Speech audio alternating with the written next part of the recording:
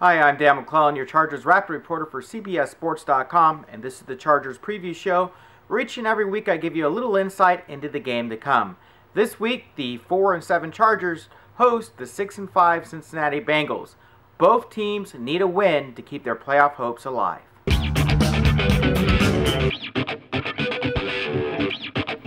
This is a game between two teams headed in complete opposite directions. The Chargers have lost 6 of 7, while the Bengals have won 3 in a row. Their smallest margin of victory in that 3-game stretch, 18 points. And their quarterback, Andy Dalton, has been on fire. Over the last 3 games, he's thrown 9 touchdowns versus no interceptions and has posted a passer rating of 117.2. That's second in the league behind Tom Brady at 118.9 over that 3-game stretch. The Bengals offense also has wide receiver A.J. Green. Green has already passed the 1,000-yard reception mark on the season with 1,022 receiving yards and is tied for the league with 10 touchdowns. Meanwhile, the Chargers offense has been struggling. Last week, Phillip Rivers didn't throw an INT. He was much better with the ball, but still has 14 picks on the season. Before the season started, at least before preseason started, the Chargers thought running back Ryan Matthews could lead the league in rushing, but Matthews hasn't had a 100-yard rushing game this season. Last week was one of his better performances with 72 rushing yards on the ground.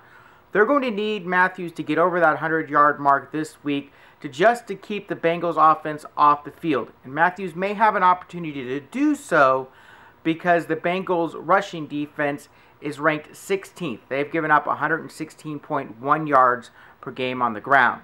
The Chargers, however, have several injuries that's going to limit their ability, especially on defense, to slow down that Bengals offense. And we'll get to those in the injury report.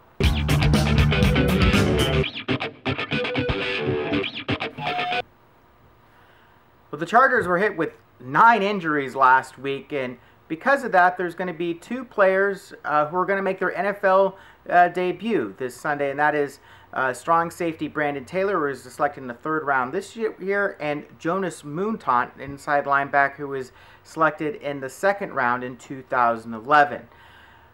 Strong safety Atari Bigby went on the injured reserve list on Tuesday. This means that Taylor and Corey Lynch will share reps at the strong safety position. The Chargers will also be without inside linebacker Donald Butler, wide receiver Ed Royale, and safety S Darrell Stuckey, who is their special teams captain. Mouton is going to back up Takeo Spikes. It's uncertain if whether or not he'll get in on 3rd down situations or just contribute on special teams. Doubtful is tight end Dante Rosario. I don't think he's going to play because he hasn't practiced all week. And I'm very concerned about outside linebacker Jarret Johnson, who's listed as questionable with a back injury. I think that is a lot closer to being doubtful.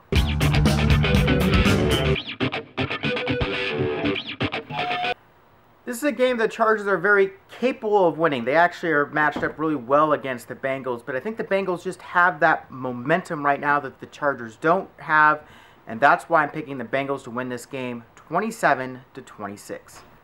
Please visit CBS Sports every single day for your latest Chargers information. You can also follow me on Twitter at CBS Chargers and San Diego Sports.